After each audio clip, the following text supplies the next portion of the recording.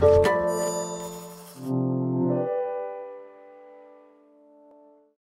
following podcast is part of a certified educational activity titled It Takes a Team for HCC, Improving Outcomes Through Multidisciplinary Collaboration and Modern Therapeutics. Access the entire activity and complete the post-test at peerview.com/QYD860. Downloadable slides and practice aids are also available. I want to thank everyone for attending our program today. Today, as you can see, we'll be talking about It Takes a Team for HCC, Improving Outcomes Through Multidisciplinary Collaboration and Modern Therapeutics. I have the pleasure of being joined. I guess my name is Amit Singhal. I'm a hepatologist from UT Southwestern. And I have the pleasure of being joined by three of the experts in the field. Two medical oncologists, Dr. Anthony El-Khoueiry from USC, Dr. Ahmed Kassab from MD Anderson, and then one of my fellow hepatologists, Dr. Anjana Pillai from UChicago. So with that, we'll get started.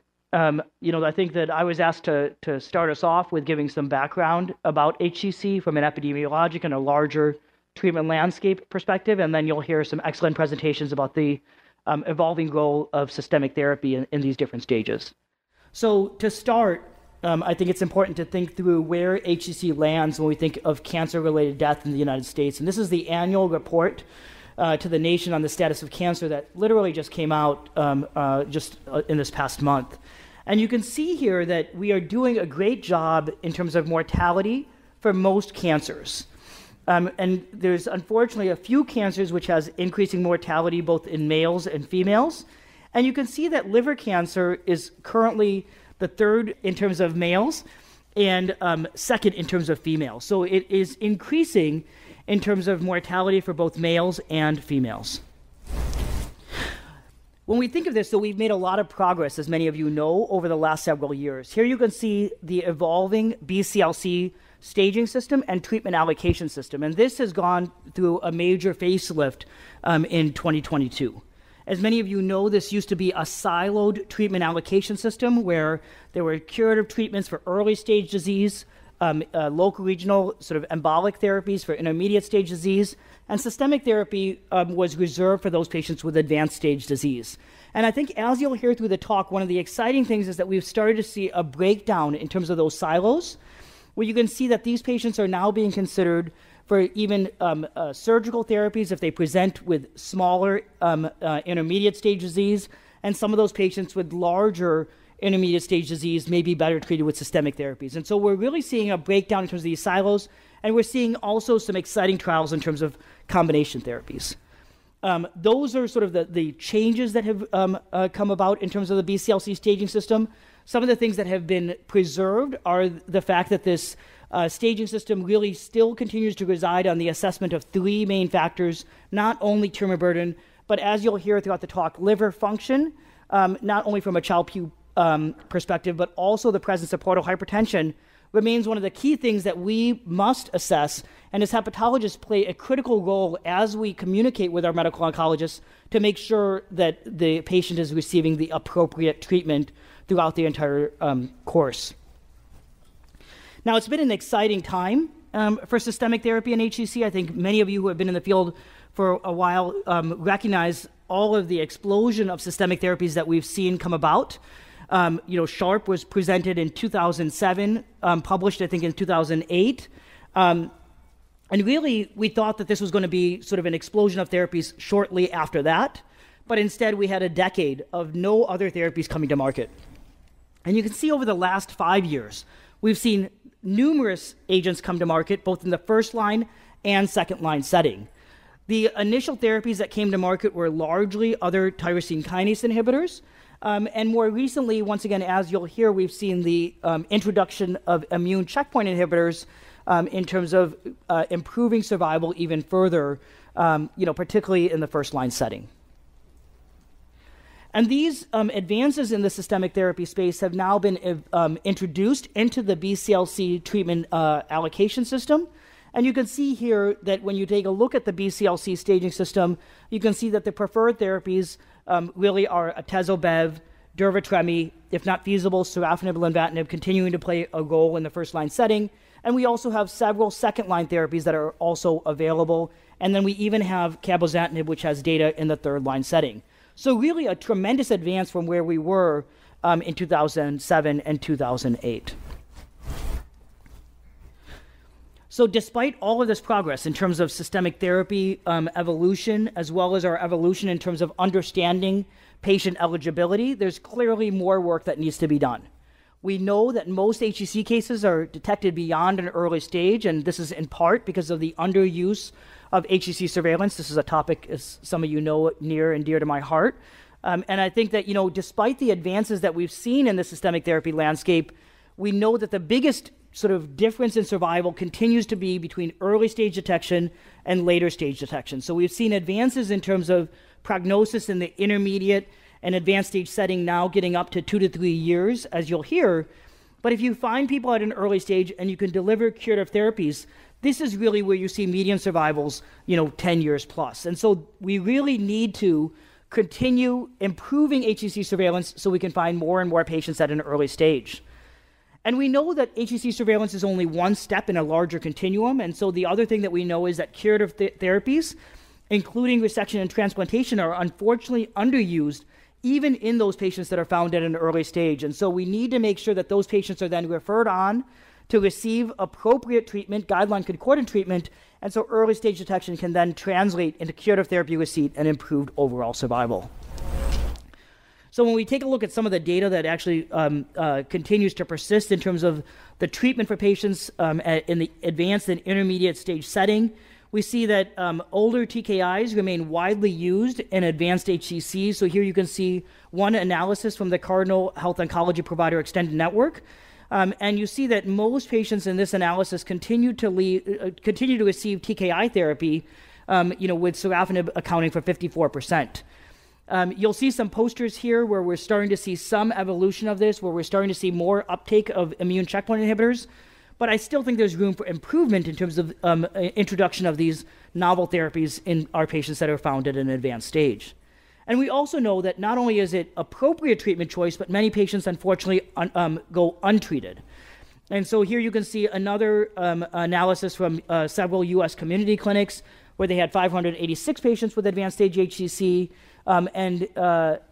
There's a minority, 44% received no active first-line therapy. So there's still a lot of underuse of therapy even in these patients.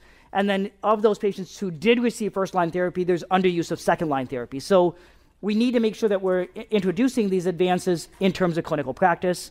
And finally, we also see underuse even in the intermediate stage setting. So clearly, we made a lot of progress, but even more work to be done. And once again, this is a slide that you'll see later on in the talk, but I think it goes without saying that multidisciplinary care is really one of the key concepts that we want to impress upon you today. You can see that by the composition of the panel here, where this isn't just a hepatology disease, this isn't just a medical oncology disease. This really requires multiple disciplines to come together and talk and work together to improve outcomes for these patients. And this is in part related to different therapies being available at different stages. Once again, liver function playing a critical role in terms of the appropriate treatment across different stages. And so you can see here all of the people that would need to be sitting in a multidisciplinary team. And this isn't just a feel-good concept. There have been several studies that show that this improves clinical outcomes, including guideline concordant treatment, curative therapy, and improving overall survival. And you can see some of those listed in the table on the right. And so many of us, including the AASLD guidelines, which will come out in the next several months, really endorse this as being standard of care for our HCC patients. And so us as hepatologists need to make sure, once again, we have a seat at that table and are working with our interventional radiology, our medical oncology colleagues to make sure that patients are getting the appropriate care throughout the continuum. So with that, I'm going to hand it over to my colleague and friend, Dr. El-Khoueiry, who will be talking about selection of treatments for patients with advanced HCC. Thank you very much, Amit. Welcome, everybody. This has become an exciting topic because we do have a lot to talk about now, as was alluded to. And this is in contrast to literally only 5 or 6 years ago, where we only spoke about a couple of TKIs as treatment options. So I'll be speaking about the treatment options both in first and second line and how we think about them and incorporate them into the treatment. So one of the combinations that recently got approved by the FDA is the combination of an anti-PD-L1 and anti-CTLA-4 antibody, so durvalumab and tremelimumab. And this is based on sound biologic rationale, right? So CTLA-4 primes the T cells in the periphery, mostly in the lymph nodes. It expands a specific subset of CD4 positive, ICOS positive T cells. And then the anti-PD-1 therapy acts on the CD8 positive T cells in the tumor microenvironment. But those cells have to be there for it to be active. So targeting CTLA-4 and PD-1 have complementary and yet independent biologic activity. So the story started with immunotherapy with single-agent nivolumab. That was the first study, Checkmate 040, to look at immunotherapy with an anti-PD-1 antibody in HCC. And the fear at that point, was it feasible? Was it safe? And what we learned from Checkmate 040 is that we could give immunotherapy to HCC patients, that the safety profile was similar to other tumor types, and we had a 15 to 20% response rate, and those responses were durable.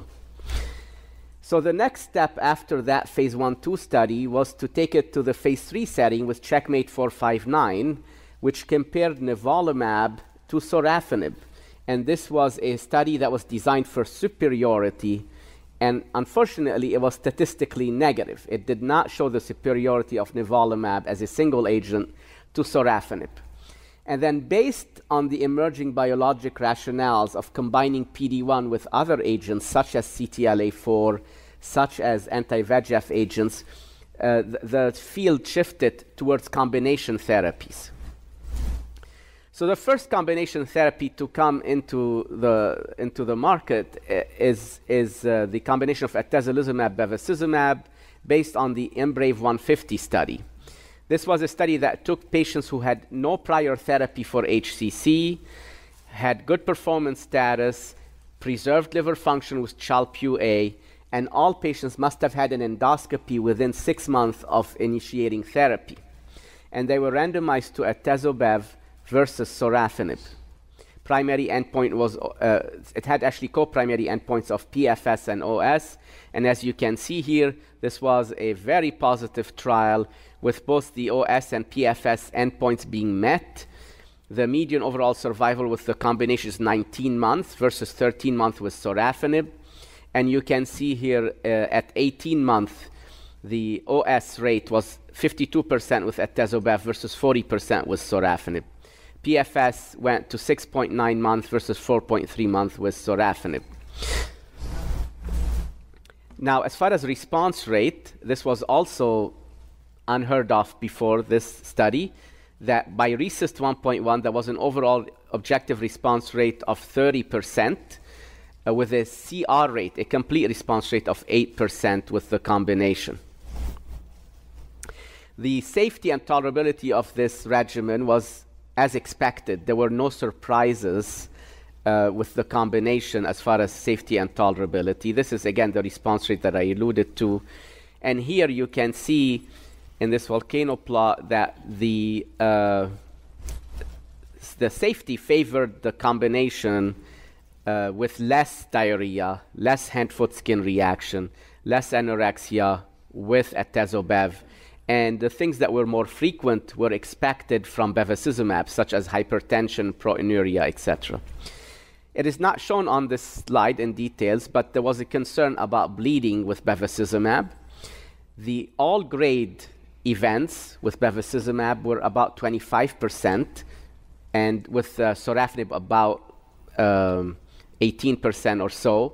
So if you look at all grade, it was slightly more common with the atezobev combination. But when you look at grade 3 and 4 bleeding events, they were actually quite similar, 6.4 versus 5.8%.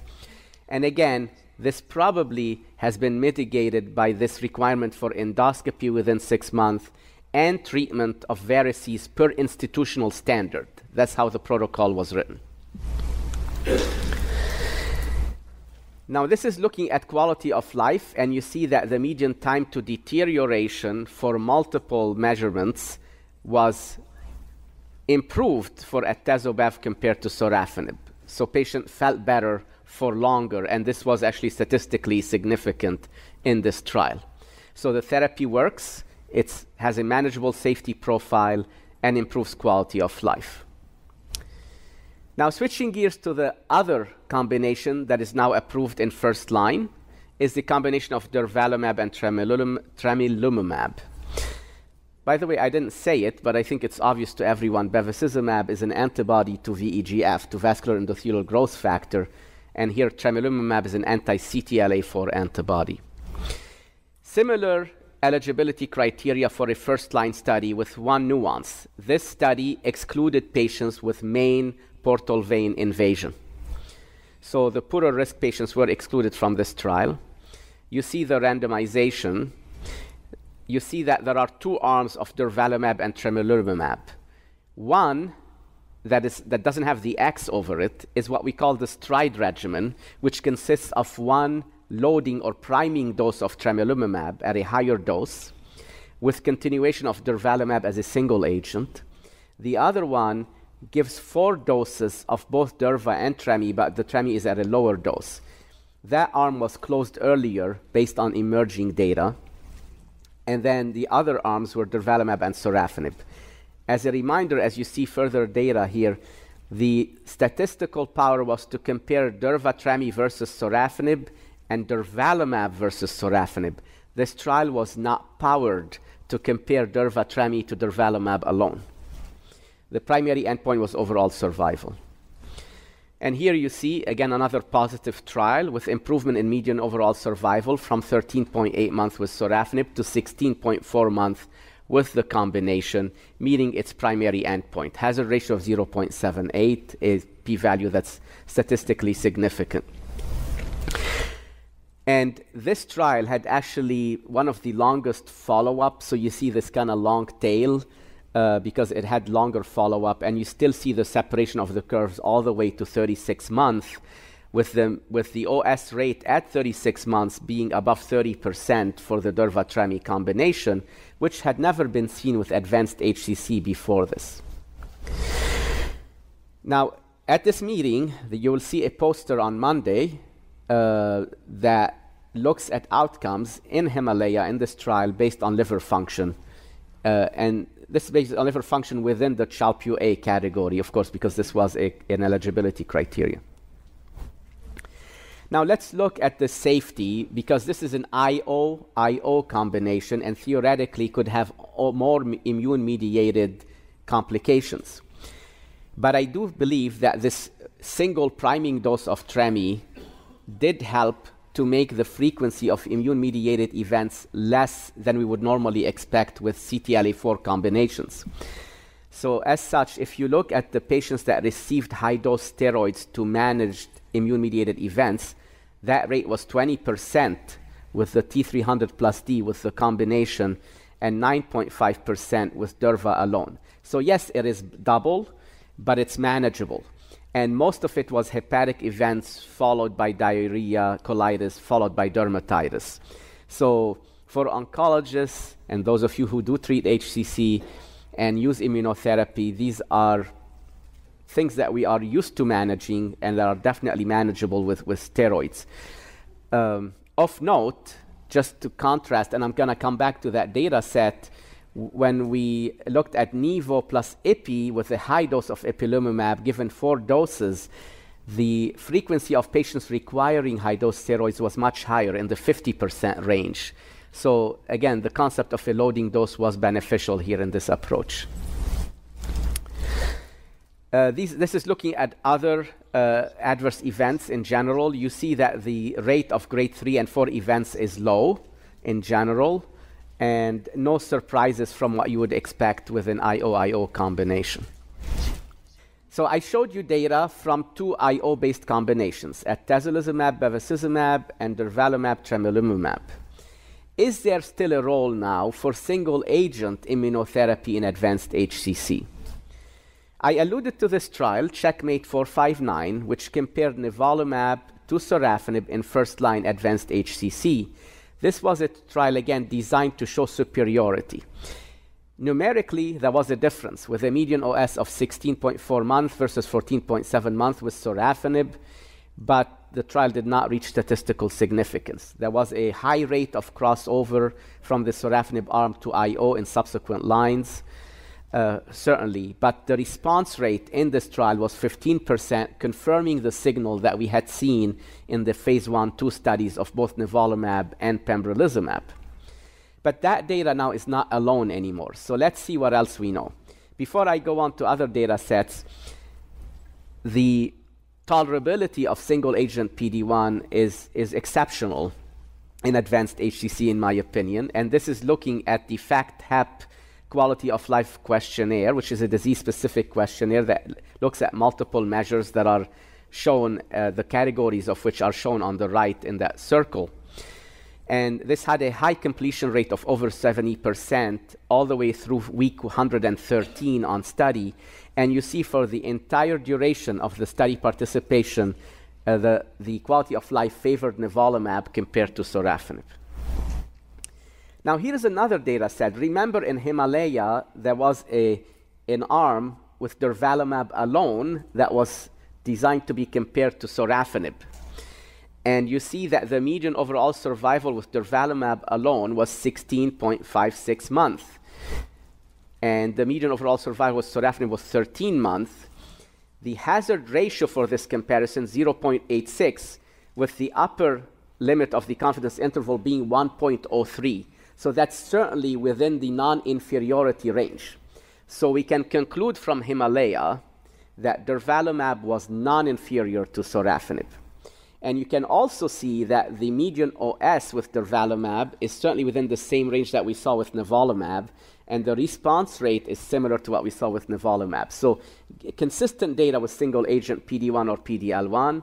And lastly, the Rationale 301 study, which looked at another anti-PD-1 antibody, tislelizumab, monotherapy, also that was non-inferior to sorafenib in first line.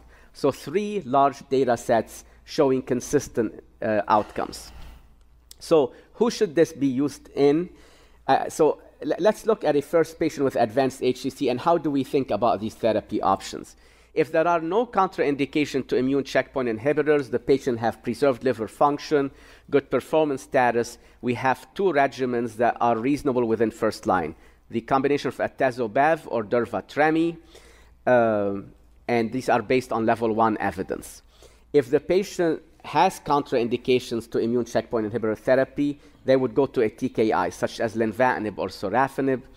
And if they have no contraindications to immune checkpoint inhibitor therapy, but are not ideal candidates for combination, you're worried about the TKI toxicity, I think single-agent PD-1 or PD-L1 has adequate data to offer an alternative therapeutic approach as well. So what about other newer combinations and the emerging data there? I'm going to go through these a bit faster because these are not approved and they're not used in the clinical setting currently. But LEAP-002 compared the combination of pembro and lenvatinib to lenvatinib plus placebo, similar eligibility. Again, this also excluded main portal vein invasion. Primary endpoints were OS and PFS. And even though there was a numerical difference with pembro-lenva with a median OS of 21 months versus 19 months with pembro and placebo, this did not reach statistical significance. The PFS favored len-pembro. The PFS actually was also quite similar between the 2 arms. The response rate was higher with len-pembro at 26% versus 17% with lenvatinib alone. So what did we learn from this trial?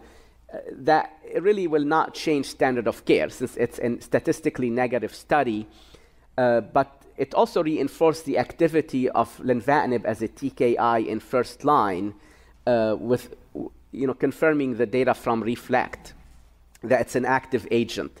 Now the median OS with lenvatinib here is longer at 19 months, and that probably has to do with improved management of these patients, multiple lines of therapy, and multiple other factors.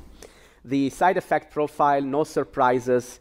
But you certainly can see, if you look at the line that talks about discontinuation of any treatment due to adverse events, that was 18% in the combination arm versus 10% with len plus placebo. So definitely you have to interrupt therapy more when you use the TKI-IO combination. Cosmic 312 is another combination trial looking at cabozantinib with atezolizumab versus sorafenib.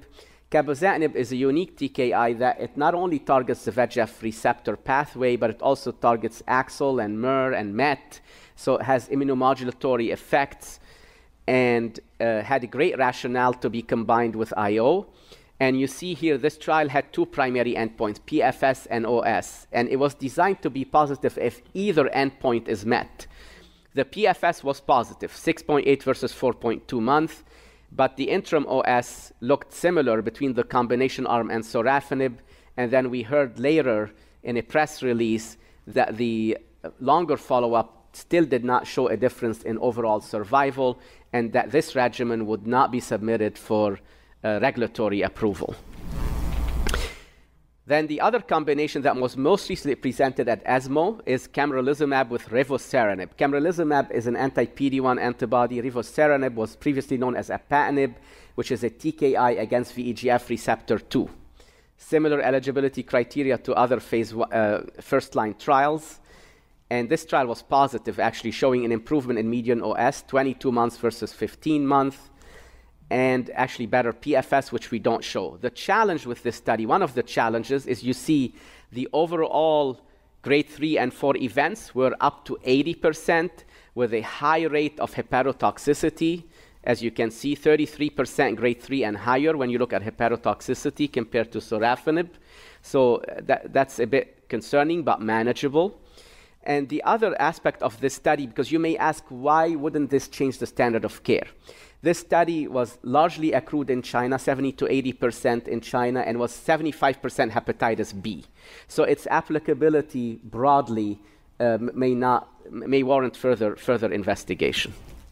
This is a trial that's looking at the combination of nivo-ipi versus sorafenib or lenvatinib, and this has not read out yet, so we look forward to these results.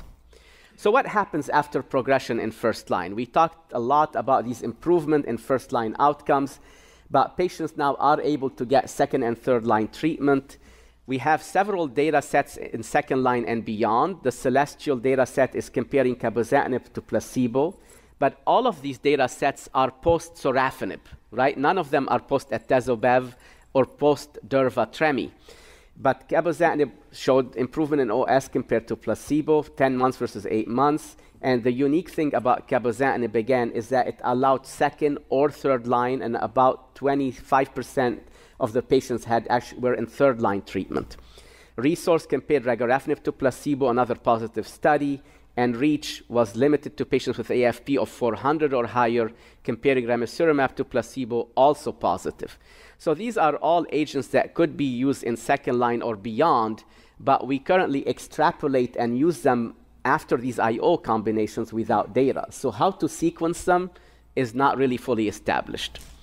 Another combination that was studied post-sorafenib is nivo plus ipi, and you see that there were different doses and schedules that were looked at, but arm A is the one that received the accelerated approval with nivo 1 milligram per kilogram, ipi 3 milligrams per kilogram every 3 weeks for 4 doses, followed by nivo maintenance. The response rate was 32% there, and the median OS in second line and beyond was a striking 23 months with this combination. And based on that, it received accelerated approval. Does this work post-IO combinations? We do not know at this point. There are some single center reports about this. So some take-home messages for selection of second-line therapy. So if patients receive IO combination in first line, you could use a TKI in second line, any TKI.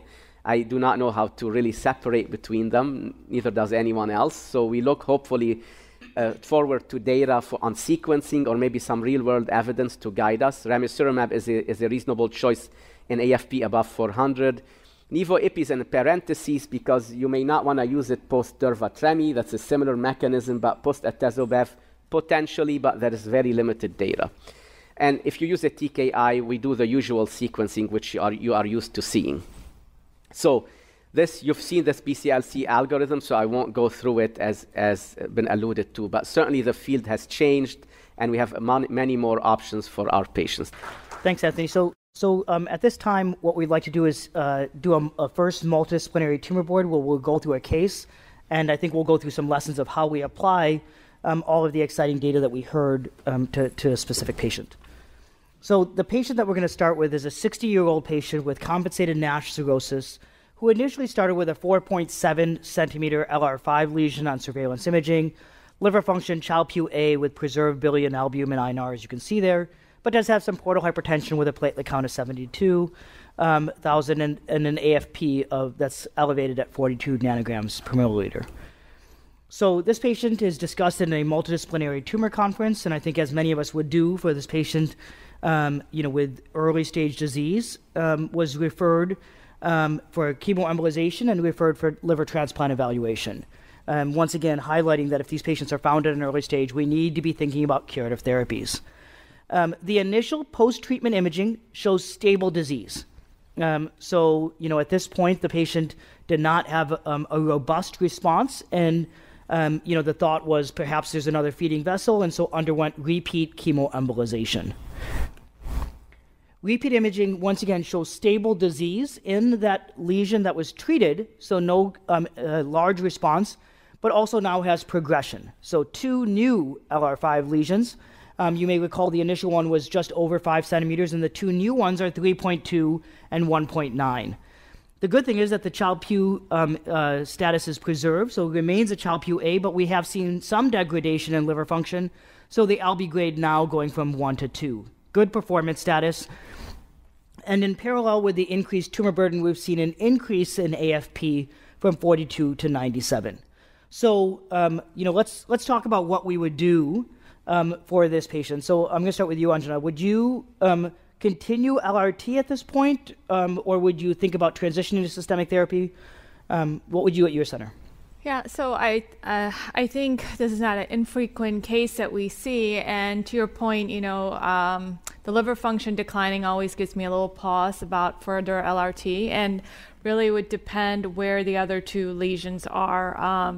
If we can treat them with another modality like TARE and still preserve liver function, and overall the patient still remains a good transplant candidate functionally, that's an option. But otherwise, I don't think it's wrong to consider systemic therapy here.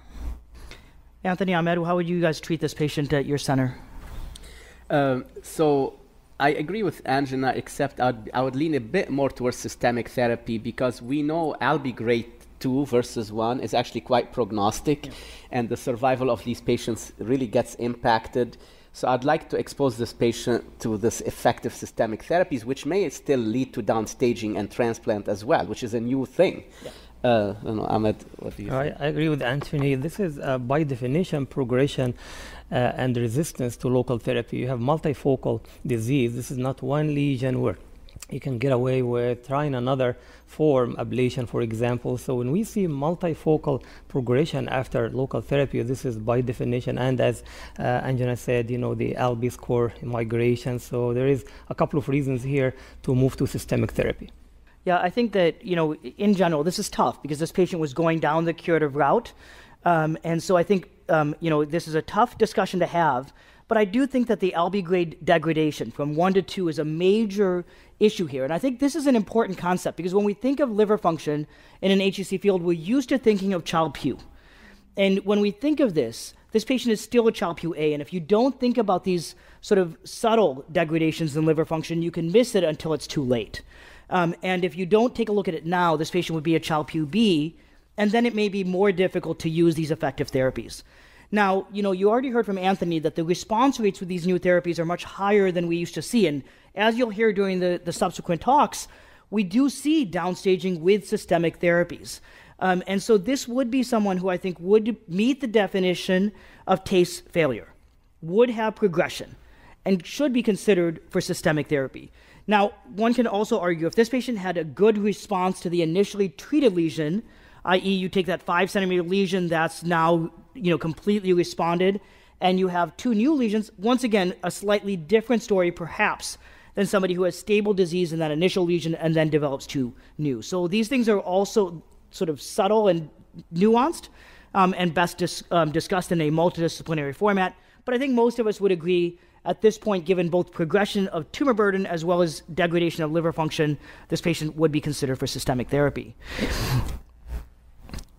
So I think we've somewhat talked about this. If this patient stayed in LB grade 1, I think we would feel more comfortable perhaps trying local regional therapy again, being more aggressive with LRT to maintain this.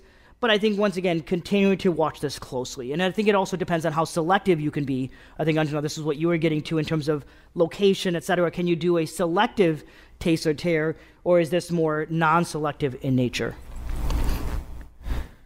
So, once again, this patient meets the definition for TACE failure, can be considered for systemic therapy, and, undergoes an EGD. And so we'll get to what the EGD shows, but what systemic therapy would you recommend? So this is a patient with Child-Pugh-A, LB grade 2. So we have 2 options here, atezobev or durva-tremi, and I'm going to tell you why I would choose atezobev here. This is a patient that still is in the BCLC-B stage. We are hoping for downstaging, and the response rate with atezobev, even though it's side-by-side comparison, is higher. So that would be my preferred regimen here. He has an EGD, he hasn't had recent bleeding or arterial events, so that would be my preferred regimen. Ahmed, any different? No, I totally agree. So what if he had large varices or red whale? So, this is a tough question, and we're going to need a lot more hepatology help here. But the way EMBRAVE 150 was done, if the patient had varices and they were treated per institutional standard, that patient would have still gotten on the study with atezobev. So is this an absolute contraindication? Probably not. So I would rely on a conversation here with my colleague to say, what do you think the risk of rebleed here is? And if it's high, then I may go more towards durva-tremi. The reason being is, I don't need to say this to hepatologists, but I don't want this patient to decompensate while on therapy and curtail further treatment. Yeah. So, Anjana, what kind of discussion do you have with your medical oncologist when you have this patient with large varices, red whale signs? What's your discussions? I mean, it's a difference if they had recent stigmata, like you said. If they have red whale signs, you have to really ban those, right? So that may change my decision. We don't have a lot of data here, and that's one of the discussions that we have is we can band through, and if we have pretty good success, you don't have to wait months. You can wait, 2 to 4 weeks and start atezobev.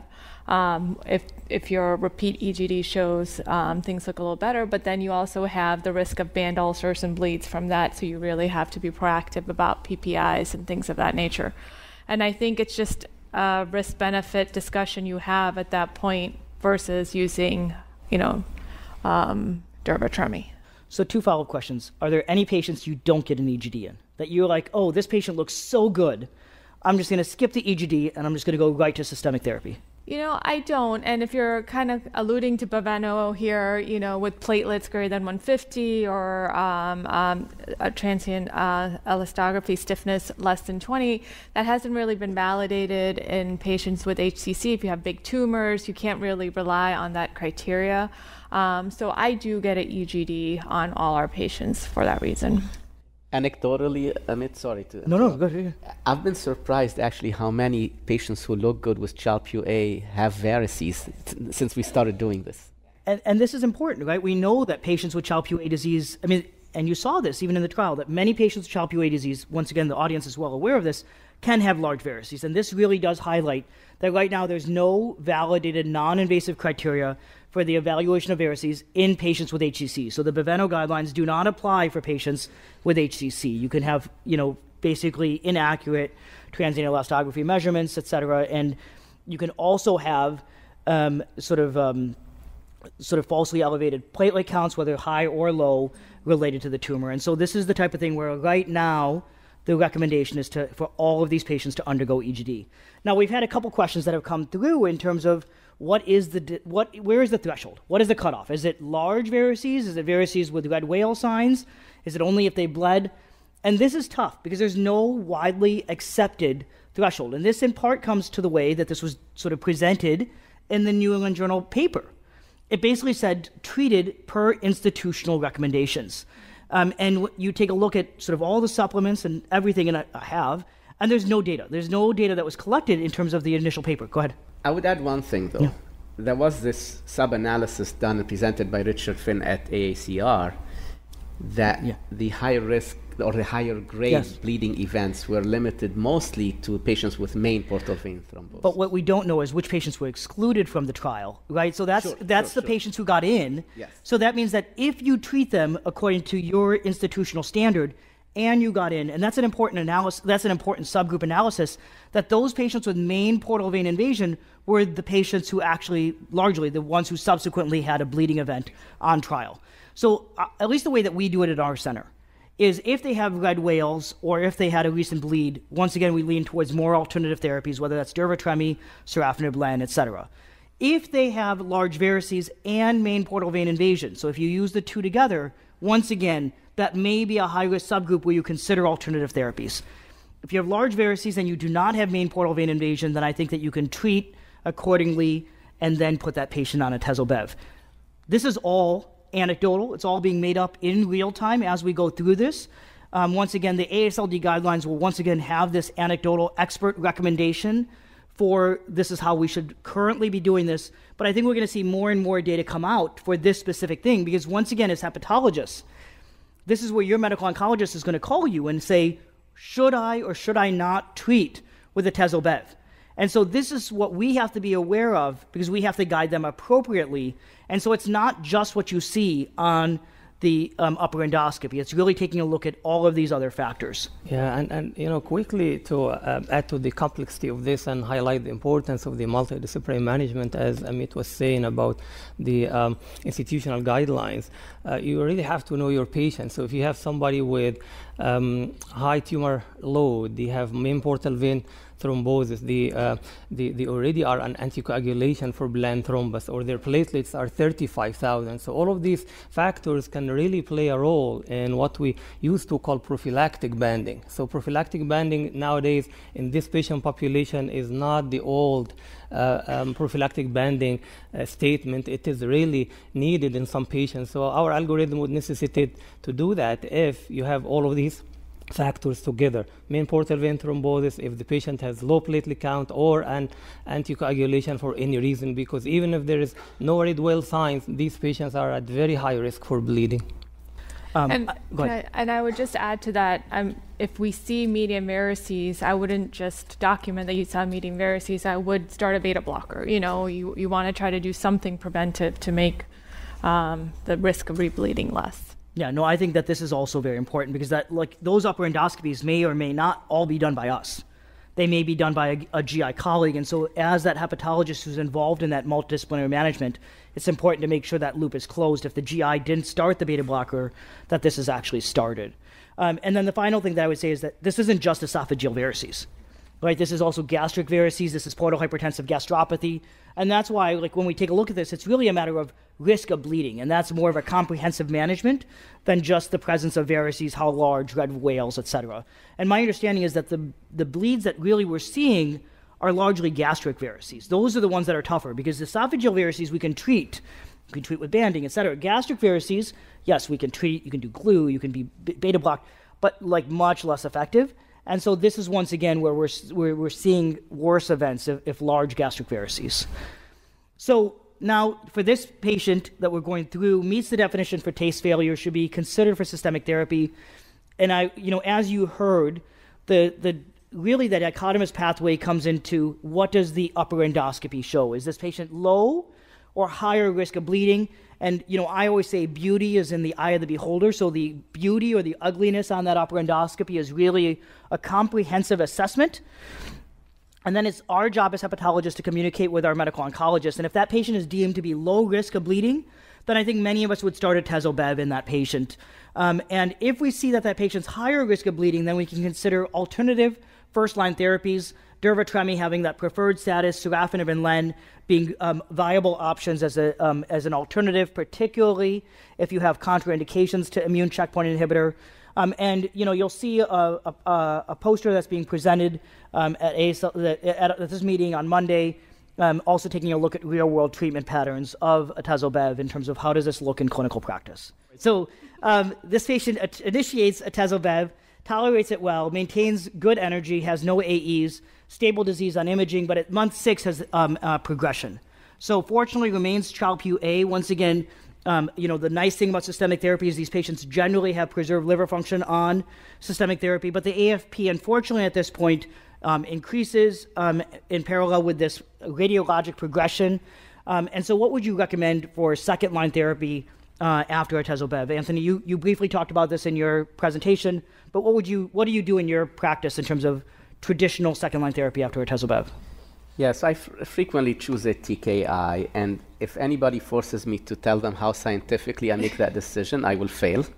So, however, in this case, I think among the TKIs that we have available, I may choose lenvatinib, and that may not make sense to some folks because the REFLECT study excluded patients with main portal vein invasion.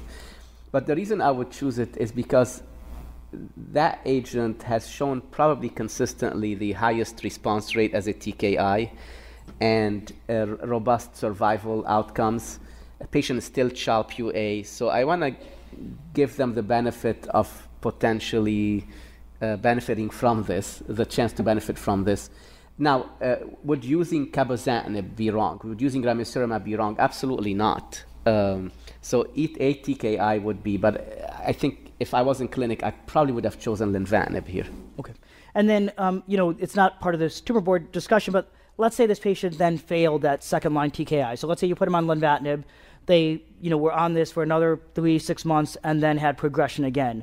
What's your preferred third-line therapy for those patients who make it to third line? Yeah, frequently that would be cabozantinib. That's an agent that has second and third line data. It's actually one of the few agents that in the initial study had patients who received therapy other than sorafenib before being exposed to it. So it probably would be cabozantinib. Okay. So your preferred sort of sequence here would be atezo-bev, len, and then cabo. Yeah.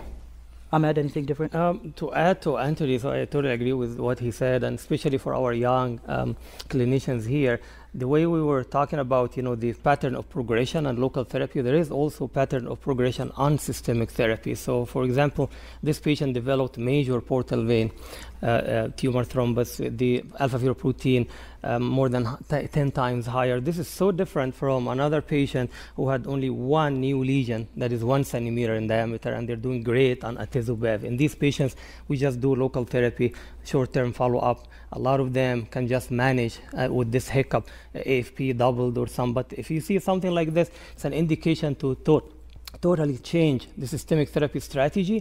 Also, it's an indication for us to consider combining local and systemic. So at our institution, a patient like this would be switched to another treatment, like Anthony said, and then we'll also look into considering the radiation to the portal vein thrombosis, for example. So this is when you really should be more proactive. This is Child-Pugh-A, ECOG 0, so you really have to be more aggressive. Yeah, so Ahmed, it's like you knew my next slide coming up. So does multimodal therapy have a role in advanced HCC? And these are really emerging directions. None of these are sort of standard of care, but really where is the field going? And to Ahmed's point here, this is an interesting randomized trial that was recently published coming out of China, multi-center study that takes a look at the combination of lenvatinib to TACE in the advanced stage setting. So this was patients who were randomized to receive len in both arms, and then one of the groups received sort of TACE as needed, so like on-demand TACE. And what you can see here, as you can see clearly by the curves, those patients who received on-demand TACE did better. So they had better PFS as well as overall survival in the group that received multimodal therapies. Now, interesting study, randomized trial, very high-level data, but this is done in a Chinese patient population, largely hepatitis B the best liver function you can have. And I think devil's in the details of what do they mean by on-demand taste, who received this, what was the intrahepatic, extrahepatic tumor burden. And I think to Ahmed's point, it would depend if they were doing on-demand taste, if they had local disease progression, and then were able to keep people on LEN for longer periods of time. So I think devil's in the details, and I think we would need really data from the Western world, but it is an interesting study to see, highlighting really that these siloed treatment options are no longer the way we move forward, and we may see more and more combination therapies throughout the entire continuum of disease. Another interesting, very novel sort of therapy that we see coming around in terms of trials is tumor treating fields. So this uses alternating electric fields that can disrupt charged particles during mitoses, and it leads to cell death. So this works in dividing cancer cells, but may actually be very good because it spares quiescent cells. And we have a short video, which we'll cue up now. In metaphase of cell division, cells are a rounded shape as the mitotic spindle forms. Intracellular components such as macromolecules and organelles are naturally charged. Tumor-treating fields, or TT fields, disrupt cancer cell division by physically interacting with molecules required for mitosis. When alternating electric fields are applied to cancer cells, they disrupt microtubule polymerization. Tubulin dimers align with the electric field and are not able to form microtubules. This prevents the organized assembly of the mitotic spindle required for normal cell division. The inhibition of microtubule formation leads to metaphase arrest and cancer cell death. In addition, these deformed microtubules can lead to abnormal DNA segregation between daughter cells, which also results in cancer cell death. TT fields can also affect cells after metaphase. If a cancer cell has passed metaphase and enters the cytokinesis phase, the cell takes on an hourglass shape. This state under TT fields creates a non-uniform electric field inside the cell, creating dielectrophoresis. Net forces push the macromolecules and organelles toward the mitotic furrow, and this disruption leads to structural disorganization and cancer cell death.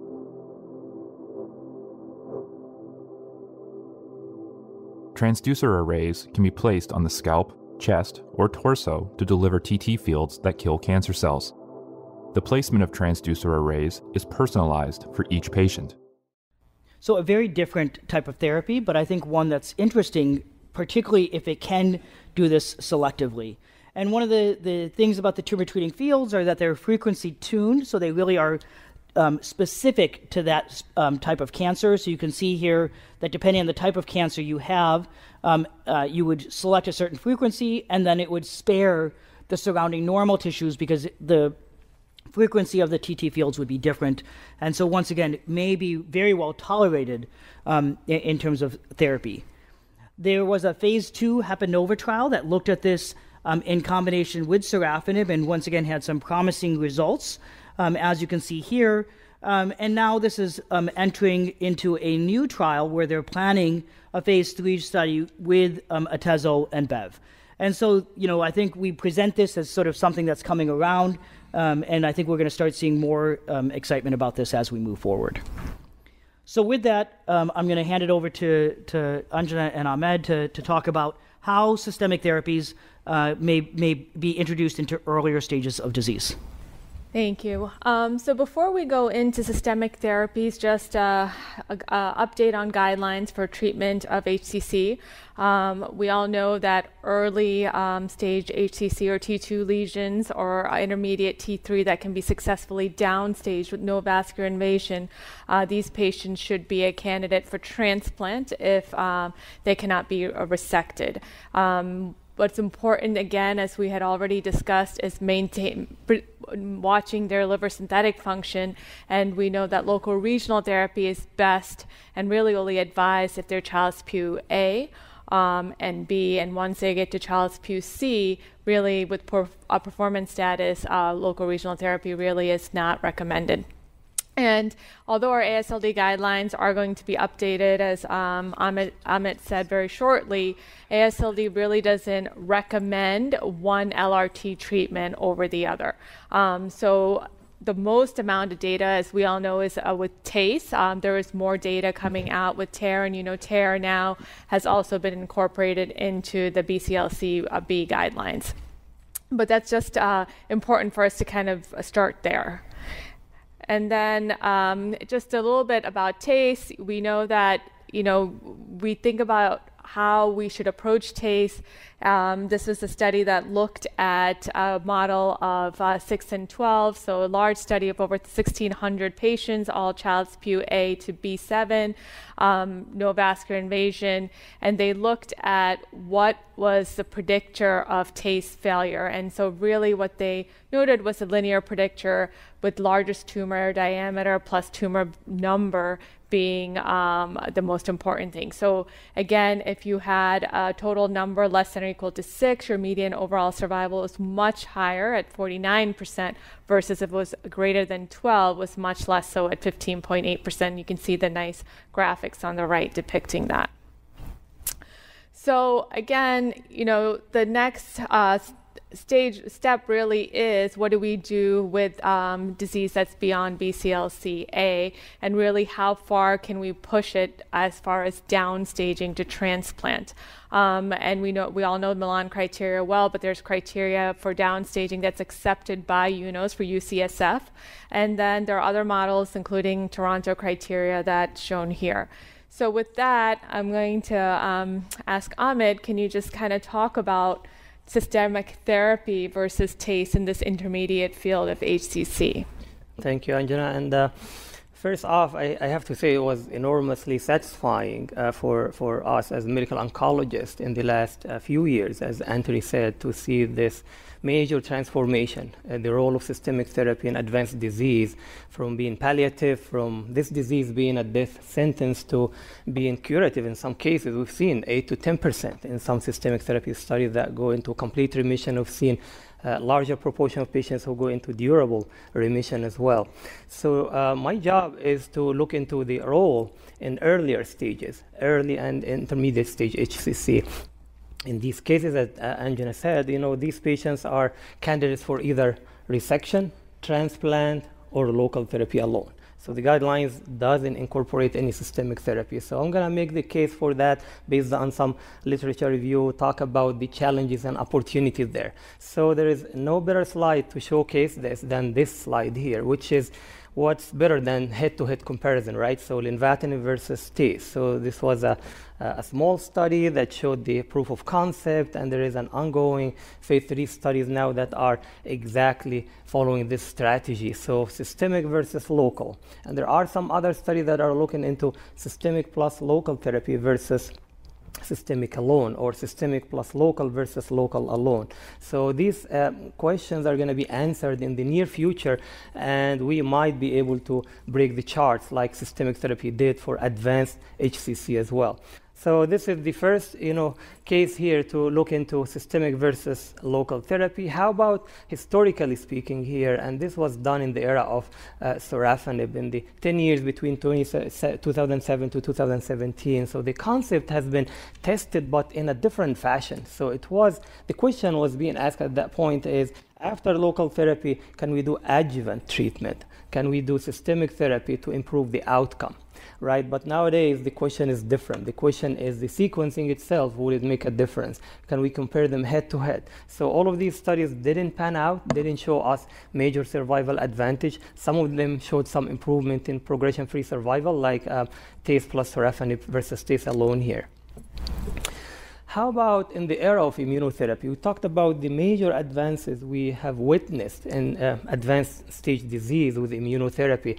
How about integrating immunotherapy in early stage disease with localized therapy? Is there a rationale for this? There is a very strong rationale for it. And I have to say, especially for our young investigators as well, the two pathognomonic features for HCC are the obvious one, the angiogenesis-driven tumor and the vascularity and imaging, and that's how we diagnose it even without a biopsy sometimes. But the other pathognomonic feature is the immune-rich environment. So we do have very rich microenvironment with immune cells. The liver is immune tolerant because of the portal circulation and all of that, so all of them are turned off. So we have a lot of immune cell infiltration, but they are all inactive. So that's why it is enormously important to address this, and it was effective and has been validated to introduce immunotherapy to HCC based on this rationale, and it worked. So the rationale here to combine it with the local therapy is also along the same line of localized therapy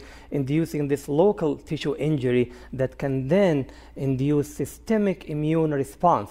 So you do the localized therapy and then you see more increase flow cytometry and whatever way you look at it, you see systemic response and increased infiltration of the immune cells into the microenvironment here. And this was a proof of concept study that looked into ablation plus immunotherapy here being tremelimumab, anti-CTLA-4, and it proved this concept. They did a very sophisticated study looking at biopsies before and on treatment to prove that.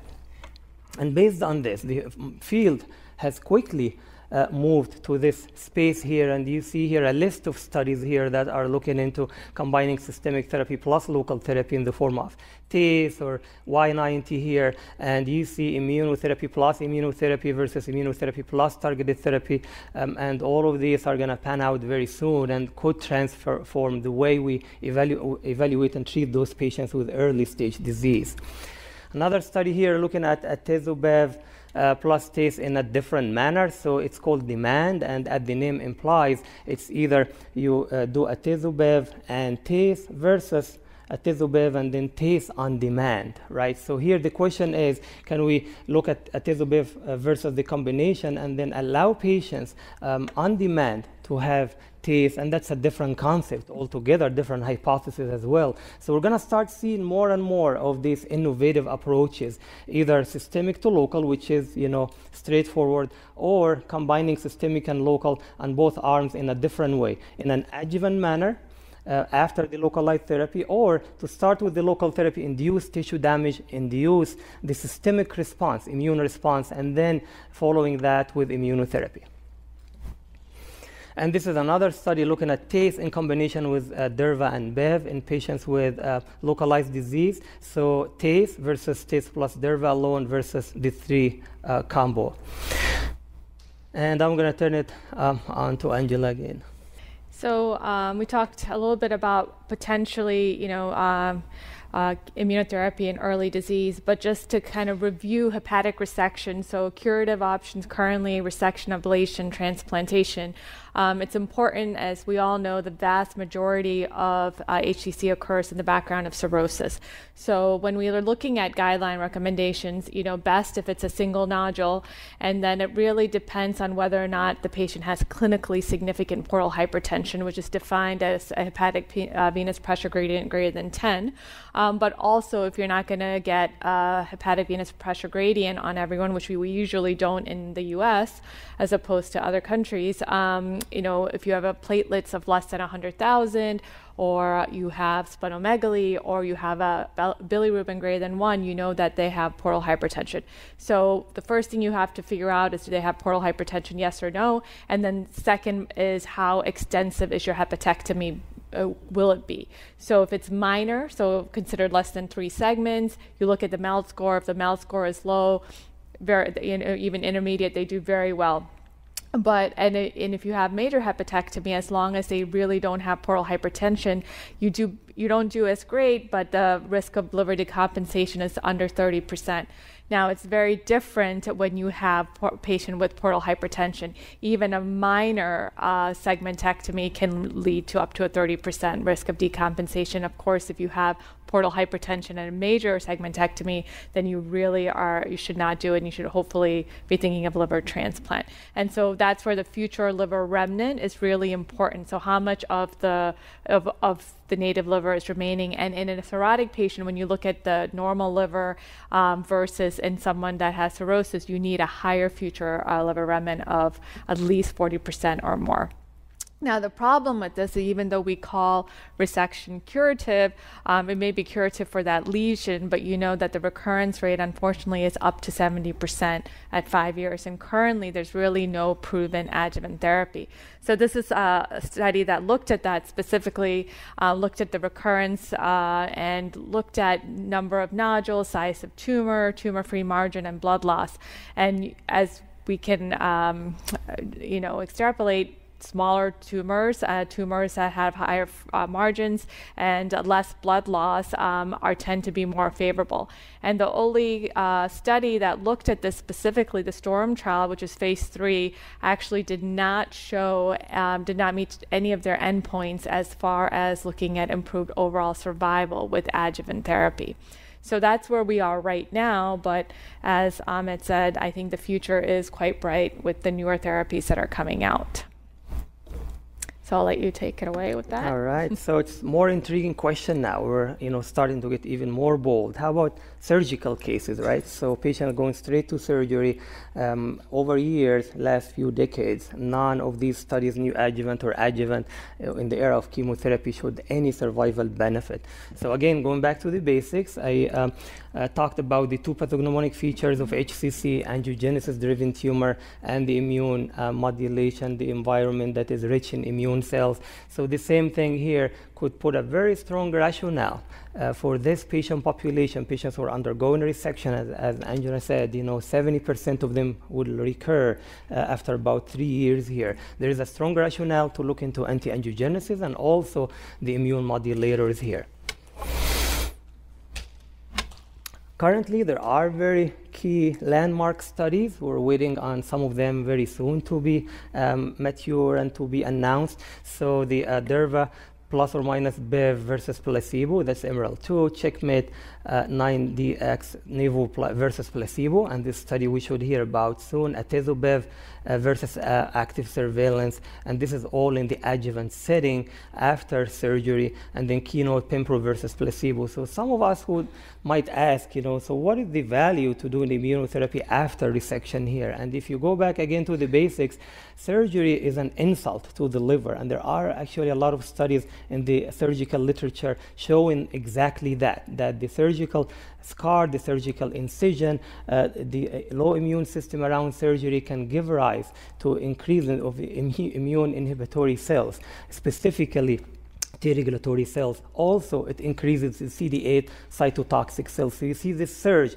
So surgery acts like those ablative strategies we talked about, the Episcopal effect and all of that. So the same exact thing. So think about it like the Episcopal effect with local therapy. The same thing happens with surgery. So that's, a strong rationale to doing the adjuvant immunotherapy after surgery.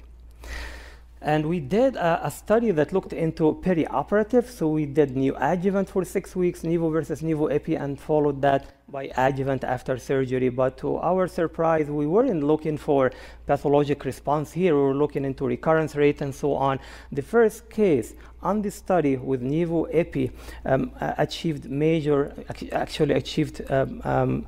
pathologic complete response, so 100% necrosis of the tumor. And then we finished this study, 30% of the patients were found to have achieved this pathologic complete response. And this was major event in immunotherapy era. So based on this, me and Anthony took it to the SWOG, team, and we're working with them towards something similar in the neoadjuvant space. And you see here, this is the first case that showed the major necrosis on imaging. This is also translated under the microscope.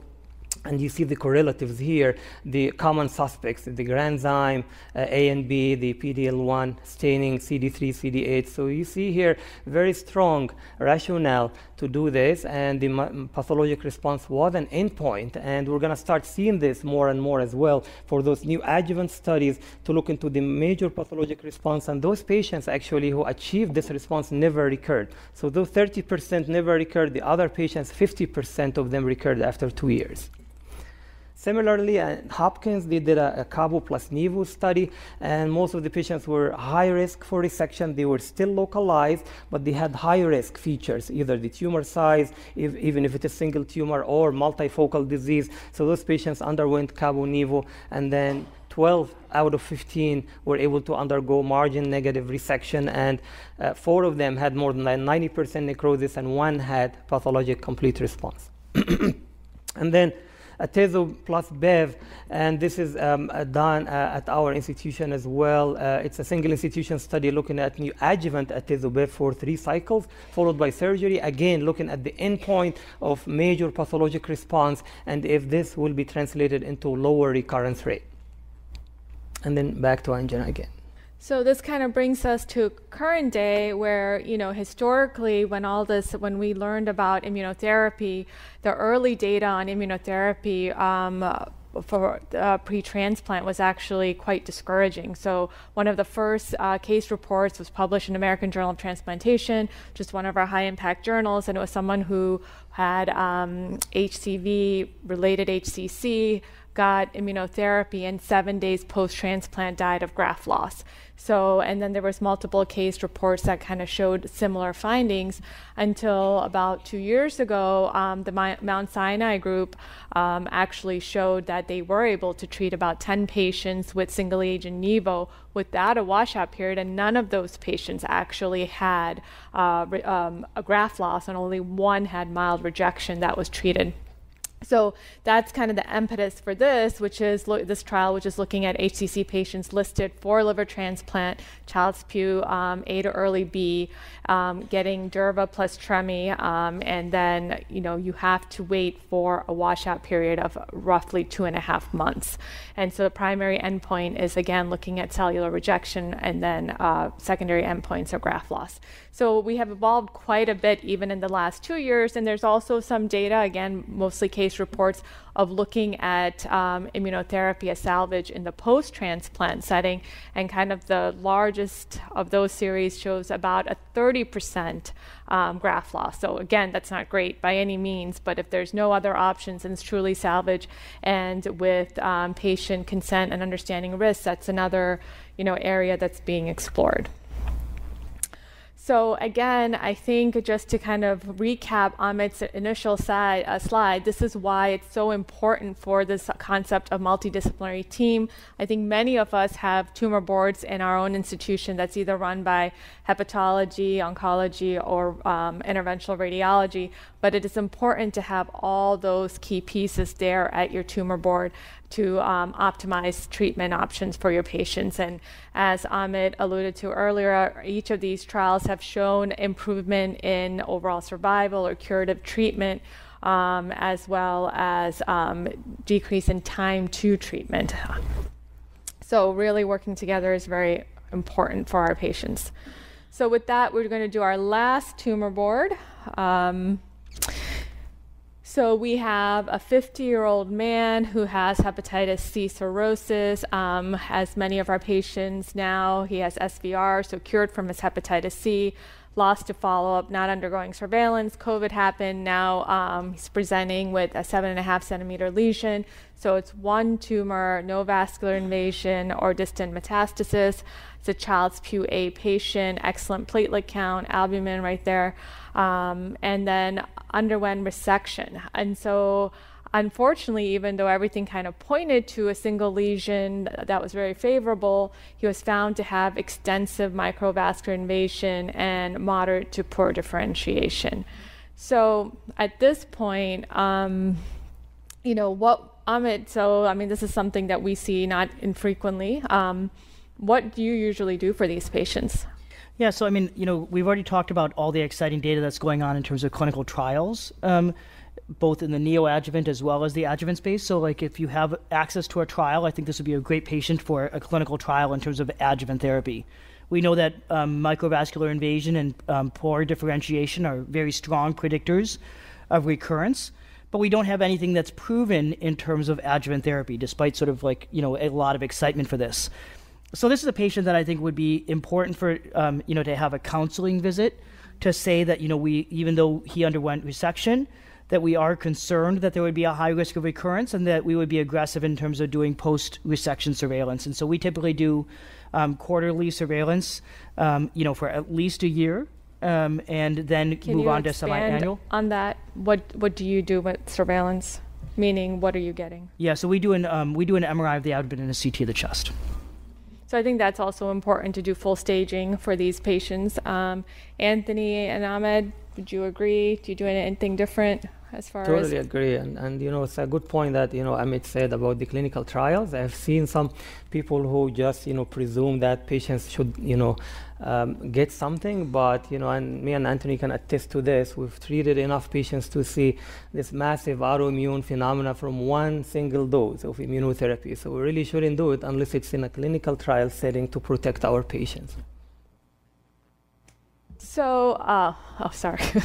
So, let's say that we had one of these adjuvant therapies appropriate. So I'll go back to our oncologist. So would you, let's say, and you obviously wouldn't know the path. Do you have any kind of data? I'll ask you, Anthony, first, as to what you would use. So this is a solitary tumor. It's quite large. As your guideline for when you would do adjuvant therapy? So the adjuvant therapy trials have had different criteria, but the majority of them have focused on high-risk patients. So based on size and the presence of microvascular invasion and poor differentiation, this patient has several high-risk criteria, so certainly would meet criteria for the trials.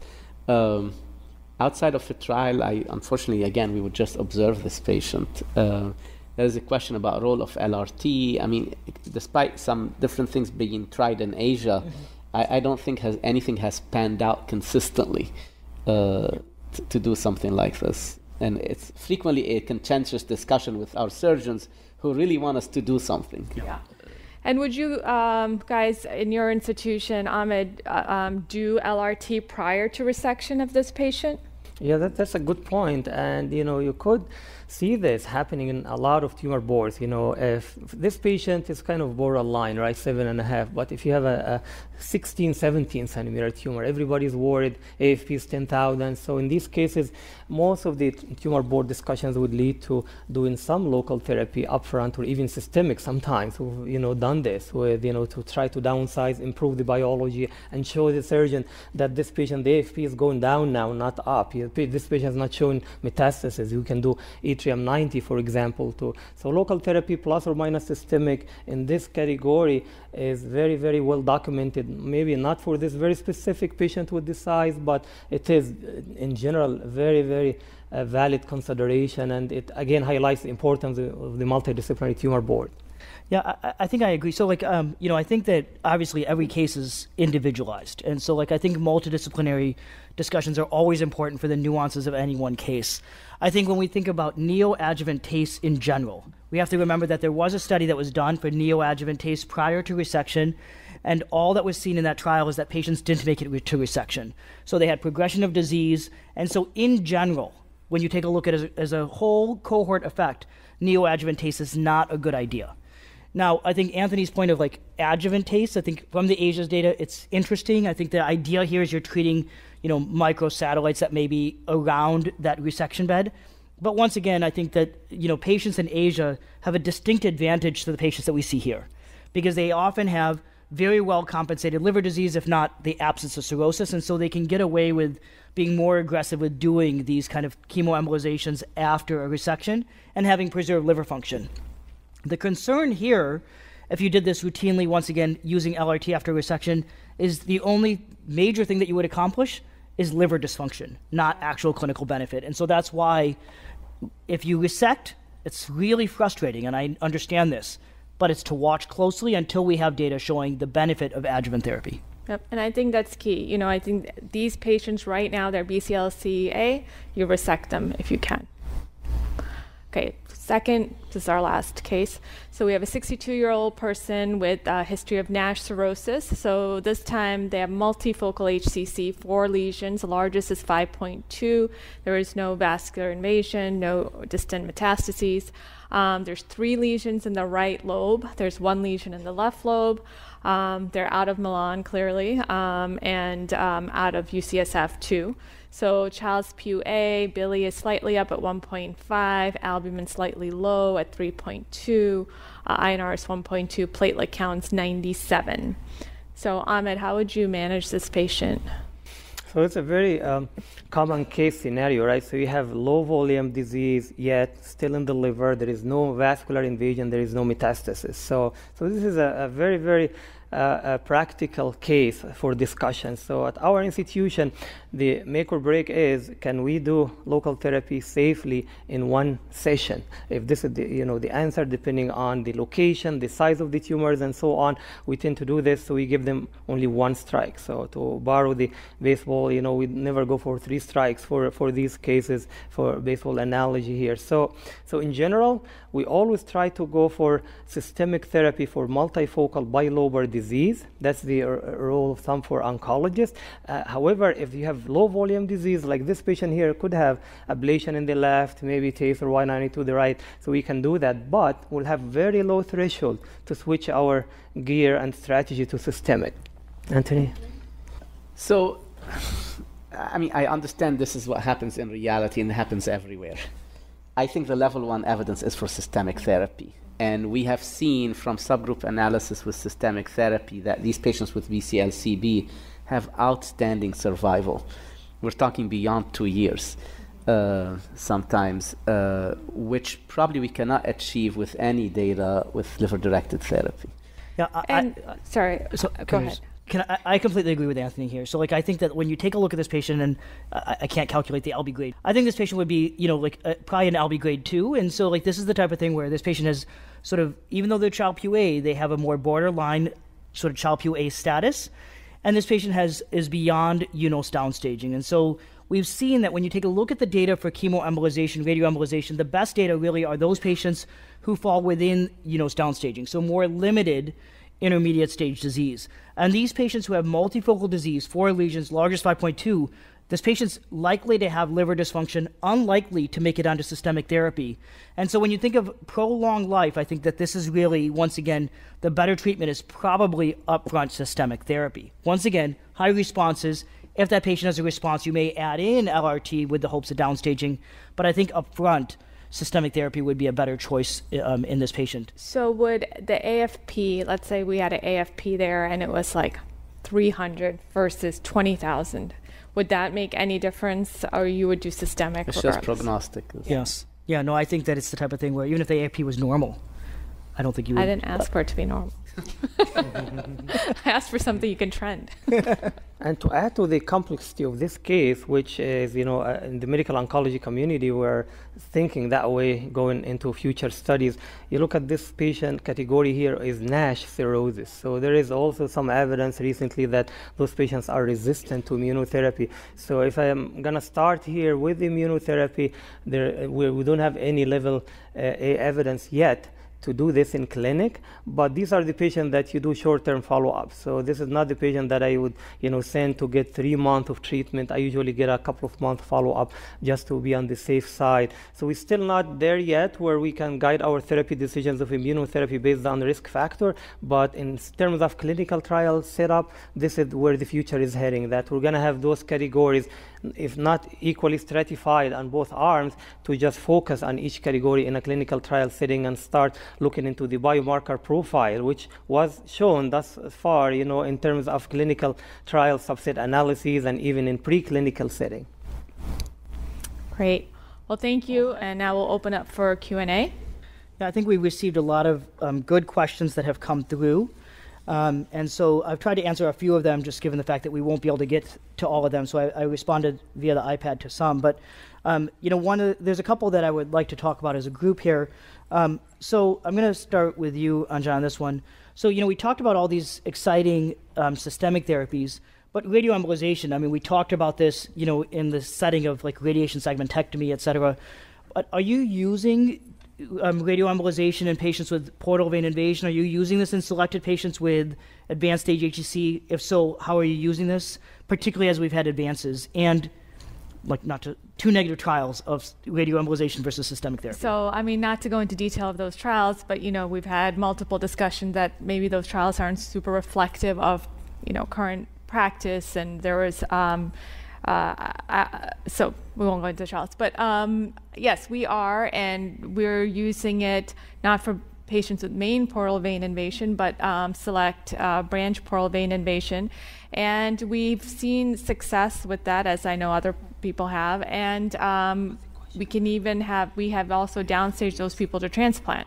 You just have to wait longer. The multi-center study that showed that international study showed a 60% 5-year survival. It was a small group of patients, but probably like 30-something patients. But with patients with portal vein invasion, you could downstage. So that's where I use TARE. Yeah, and then if you use radioembolization in those patients, are you also using systemic therapy immediately after, or are you just seeing the response to TARE monotherapy? We do. So before atezo-bev, we were just doing TARE. Now we wait a couple weeks and we'll start systemic chemo. Yeah.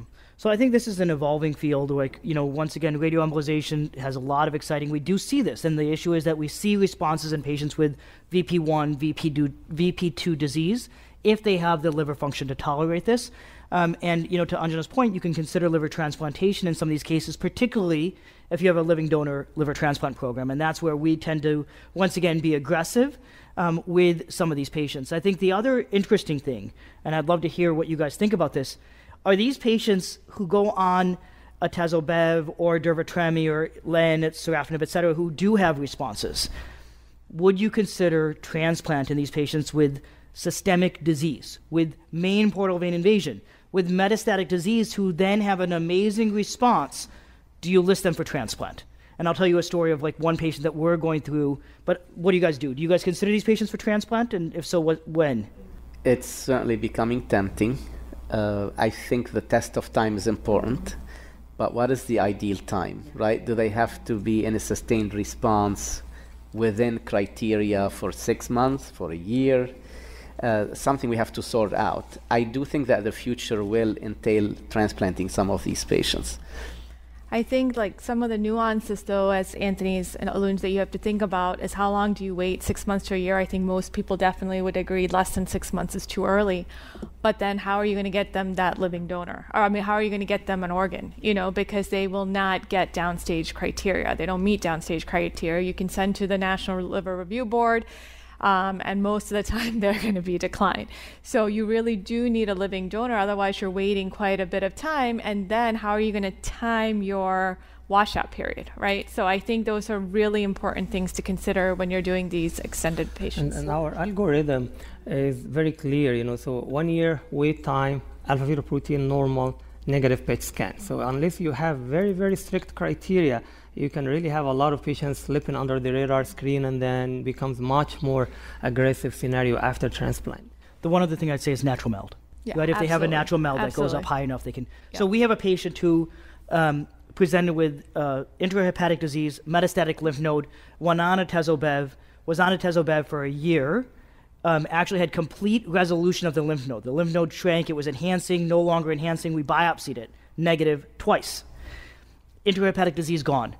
Patient decompensated, has ascites, and now has a bilia 4, and has been off atezo-bev for a year. And now we've listed that patient. He's had this test of time. Yeah. But these are the interesting cases. With advances, we have new dilemma that come up. These patients will be presenting to your site. And I think as hepatologists, once again, we have to be cognizant that the old contraindications are no longer contraindications. And so you're going to have to be thoughtful about referring some of these patients for consideration and working with your medical oncologist to make sure that you stay in the loop. Because sometimes, if that patient's just being followed by, quote unquote, just being followed by a medical oncologist, the med onc's like, this is amazing news. You have a complete response. And then you don't consider sort of transplant down the road, which can actually help that patient. So one last thing.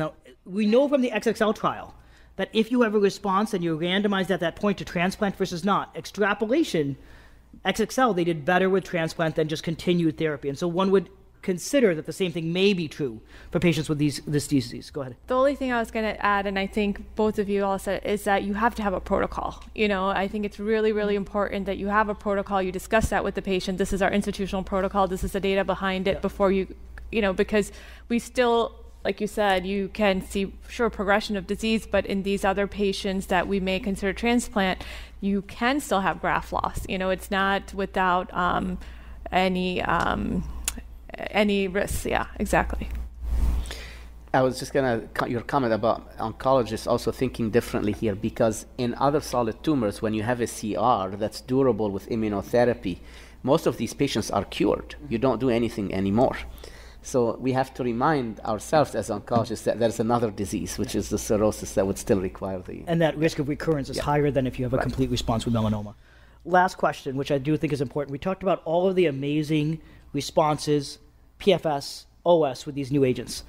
Clearly, it's sort of, there are potential AEs. So can you briefly just discuss the AEs that particularly us as hepatologists need to consider, and briefly the management of these AEs that you see with IOs?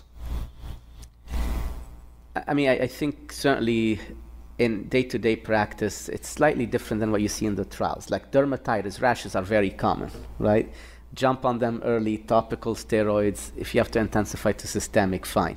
Colitis is a real thing, and colitis untreated can be serious, especially in the setting of CTLA-4 inhibition. So that's an important side effect to treat as well. Usually we start with steroids and add infliximab if that steroids are not working.